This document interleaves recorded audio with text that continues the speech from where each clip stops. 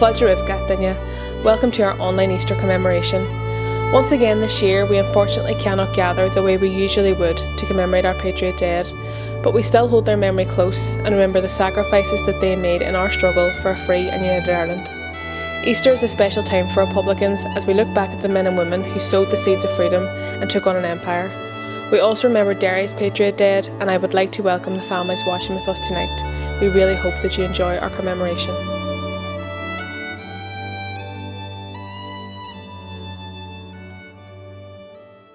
Public na Hairn, the Provisional Government of the Irish Republic to the people of Ireland. Irish men and Irish women, in the name of God and of the dead generations from which she receives her old tradition of nationhood, Ireland, through us, summons her children to her flag and strikes for her freedom.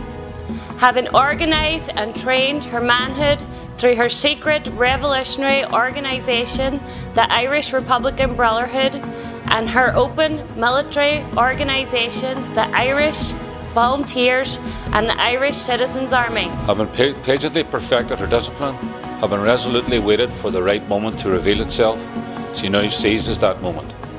And supported by her exiled children in America and by gallant allies in Europe, but relying first on her own strength, she strikes in full confidence of victory. We declare the right of the people of Ireland to the ownership of Ireland and to the unfettered control of Irish destinies to be sovereign and indefeasible. The long usurpation of a right by a foreign people and government has not extinguished that right, nor can it ever be extinguished except by the destruction of the Irish people. In every generation, the Irish people have asserted their right to national freedom and sovereignty. 6 times during the past 300 years, they have asserted it in arms. Standing on that fundamental right, and again asserting it in arms in the face of the world, we hereby proclaim the Irish Republic as a sovereign, independent state, and we pledge our lives and the lives of our comrades in arms to the cause of its freedom, of its welfare, and of its exaltation among the nations. The Irish Republic is entitled to and hereby claims the allegiance of every Irish man and Irish woman. The Republic guarantees religious and civil liberties, equal rights and equal opportunities to all its citizens. And declares its resolve to pursue the happiness and prosperity of the whole nation and all of its parts, cherishing all the children of the nation equally and oblivious of the differences carefully fostered by an alien government which have divided a minority from the majority in the past. Until our arms have brought around the opportune moment for the establishment of a permanent national government, representative of the whole people of Ireland and elected by the suffrages of all our men and women, the Provisional Government, hereby constituted, will administer the civil and military affairs of the Republic in trust for the people. We place the cause of the Irish Republic under the protection of the Most High God, whose blessing we invoke upon our arms, and we pray that no one who serves that cause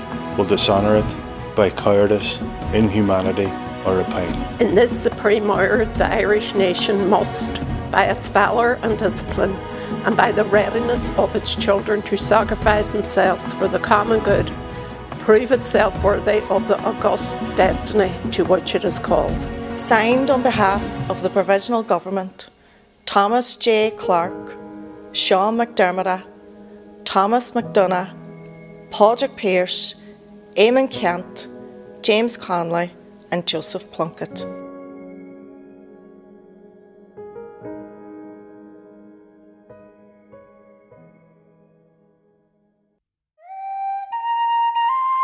Derry Brigade, Oglan na Hairn, Roll of Honour.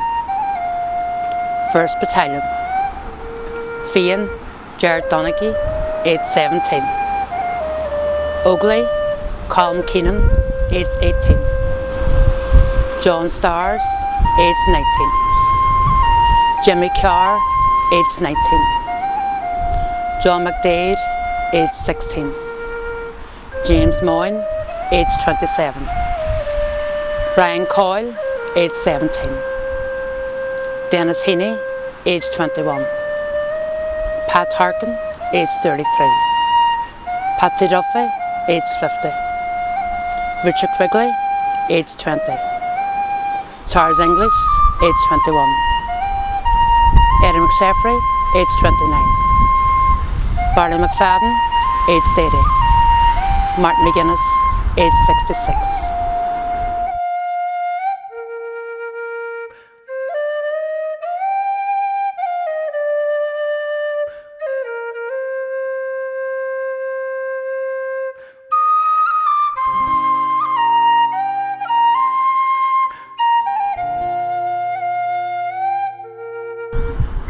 Second Battalion. Ogley Joe Coyle, age 45. Tommy McCull, age 43. Tommy Carlin, age 54.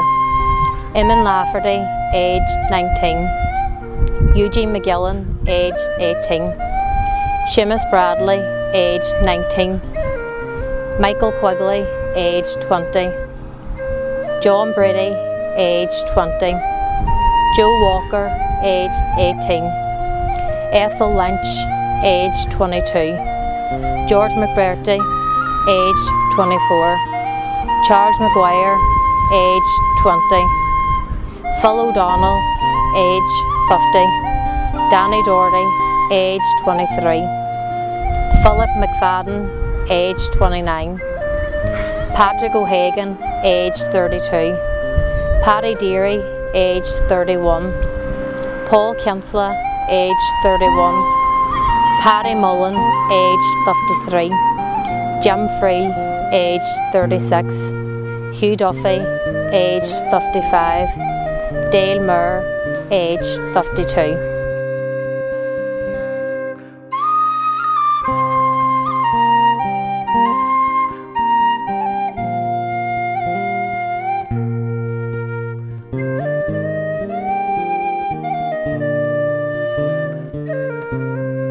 Third Battalion, Ogley James Junior McDade, age 32. David Russell, age 17. Jared Craig, age 17. Michael Ben Meenan, age 16. Jim Gallagher, age 20. Eamon Bronco Bradley, age 23. Tony Goff, age 24. Damien Doherty, age 57.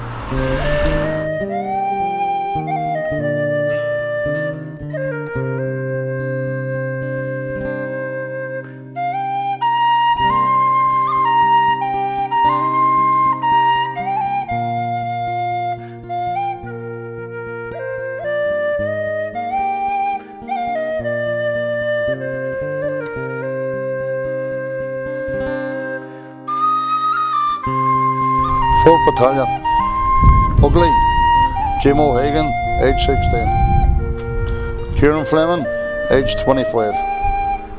William Fleming, age 19. Jared Pogie Logue, age 26.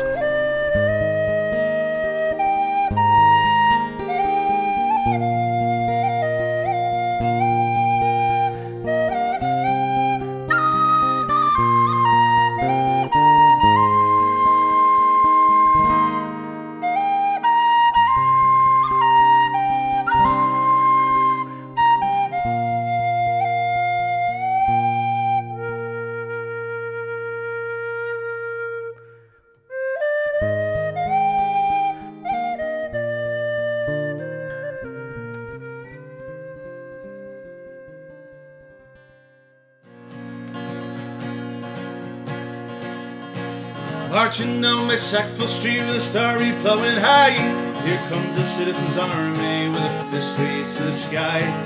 Leading them was a mighty man with a mad rage in his eye. My name it is James Connolly, and they didn't come here to die, but to fight for the rights of the working class and the small farmer too, to protect the proletariat from the bosses and the screws. So hold on to your rifles, boys, don't give up the dream of a republic for the working class economic liberties. The champ was up, all citizens, the system is a curse. An English boss a monster, and an Irishman even worse. they'll never lock us suit again, and here's the reason why. My name it is James Connolly, and they didn't come here to die, but the fight for the rights of the working class and the small farmer too, to protect the proletariat from the bosses and the screws. Hold on to your rifles, boys, don't give up the dream of a republic for the working class, economic liberties. Over in the GPO, the bullets whizzing by, with Pearson, Shaw, McDermott, bidding each other goodbye. Off steps our citizen leader, and he rose into the sky. My name it is James Connolly, and they didn't come here to die, but the fight for the rights of the working class and the small farmer too, to protect the proletariat from the bosses and the screws. Hold on to your rifles, boys, don't give up the dream of a republic for the working class, economic liberties. He brought them to a standstill, and the flames lit up the sky, till a bullet pierced our leader, and we gave up the fight. They shot him and killed him in jail, they'll never stop his cry. My name it is James Connolly, and I didn't come here to die, but the fight for the rights of the working class and the small farmer too, to protect the proletariat from the bosses and the screws. Hold on to your rifles, boys, don't give up the dream of a republic for the working class, economic liberties.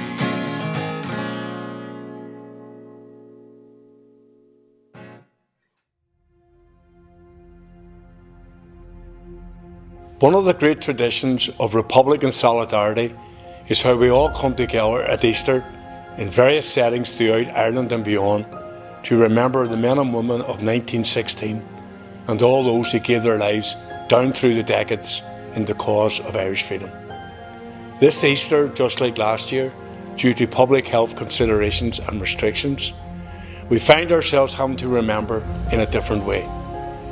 Whereas nothing will ever replace that coming together in a spirit of comradeship and friendship to be with the families of our Patriot dead, we have found different ways to ensure the memory, the loss of our comrades is celebrated in a poignant and appropriate manner.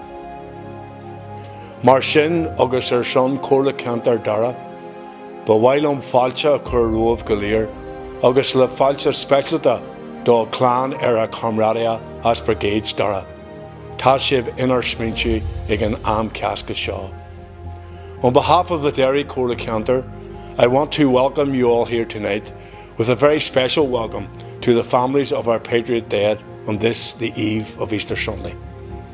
I hope you will join us tomorrow as Uachtaráin Sinn Féin Mary Lou MacDonald will give the main oration at our online national commemoration. In the past 12 months, many of our relatives, friends and comrades have passed away, some due to COVID-19, and all too frequently we have found ourselves unable to attend wakes, funerals and pay our respects and tributes in the manner we are all well accustomed to. So tonight I want to extend our solidarity and enduring empathy to all those who have lost loved ones. Tá sibh in our smítiú agus tá muid libse ag an am brúnach seo. This year marks the 105th anniversary of the Easter Rising and the 100th anniversary of the partition of our country. It is also the 40th anniversary of the 10 men who died in hunger strike in the Hitch blocks of Long Kesh, who had defended the integrity of our struggle and defeated Britain's attempt to criminalise us. We remember the selfless sacrifice of Bobby Sands, Frank Hughes, Raymond McCreesh, Patsy O'Hara, Joe MacDonald, Martin Hurston, Kevin Lynch, Kieran Doherty, Thomas McAwee and Mickey Devine. In Derry we will see the 50th anniversaries of Oakley, Eamon Lafferty and Jim O'Hagan, and the 40th anniversaries of Oakley, Charles Maguire and George McBurdy. Tá siad I measc léagra na hÉireann. Easter affords us the time and opportunity to not only remember, it provides us the time to reflect, to recommit ourselves to the many tasks and challenges that lie before us. Political struggle is often likened to a journey, often taking us into uncharted waters, and with the necessity to plan, to prepare, therefore ensuring that whatever steps we take forward will make us stronger, that we are fortified and strengthened by minimising risk and avoiding failure. No journey, no political struggle is without risk or uncertainty, but with good leadership and strategic vision, many of the obstacles we face can be confronted and solutions sought. That is why we are in the strong position we find ourselves today, because of leadership and with it strategic vision. So today, as we reflect back over the time at the sacrifices made by many of our comrades and friends, we know that they were guided by their fearlessness and courage. So the road that we are now on is one well travelled, and one which has brought us to the cusp of achieving an Ireland united and free, based on the vision of the proclamation.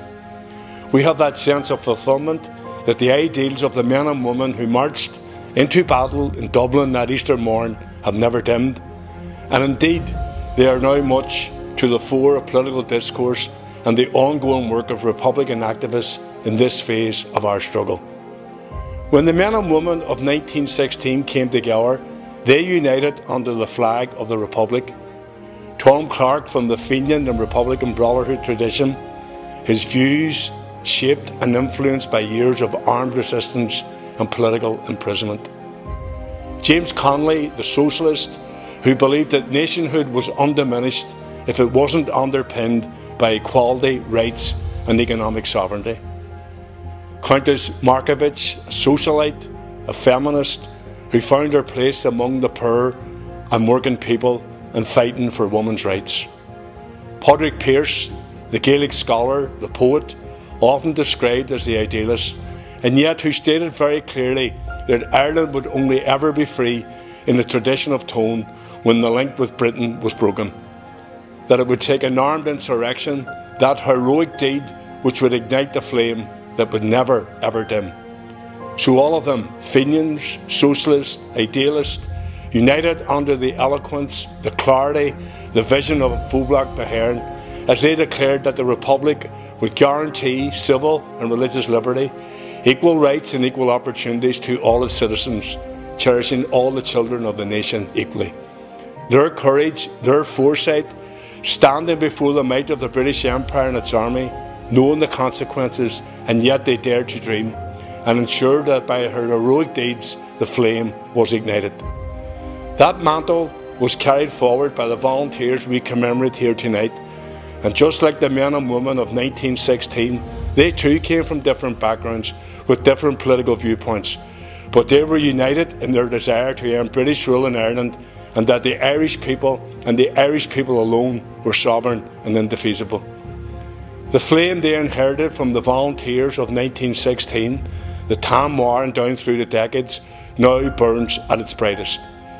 They stood in opposition to those who 100 years ago partitioned our country, which cast many into a northern state where injustice and discrimination prevailed, where nationalists, republicans and socialists were treated as second-class citizens. Partition was wrong then, and anyone who holds any allegiance to the ideals of the proclamation will find within it the reasons why it is still wrong today.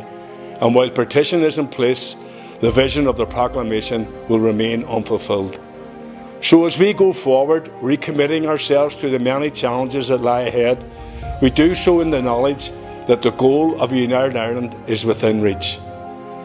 Nothing in political struggle is inevitable, so we must continue in our work, bringing our analysis, the strength of our argument, and joining with others as we unite under the common banner that is now, and now is the time for the people to decide their own future. For us as Republicans, we strive to create an Ireland where, in the words of Martin McGuinness, all citizens will be governed as equals. This guarantees that the vision of the proclamation becomes our living reality, and that is the most fitting and lasting tribute to those we commemorate this Easter time. Let us all go forward, united and strong, firm in our resolve, and let us be the generation who finish the journey. And in the words of Bobby Sands, it will then we will see the rising of the moon. Bergi Bua, agus go raibh míle maith agah go léir. Shin a feed na foil, a taf we all legerin, wind or slew, our tinderani queen, fwi void vesir. Shan cheer shin share fasta ni og for fwyn tira na fwyn troll. A nog da savar na fwyl legin ar gael hon bash no sail. Lagon na shrek we lavak now be there. Shall live canig, oh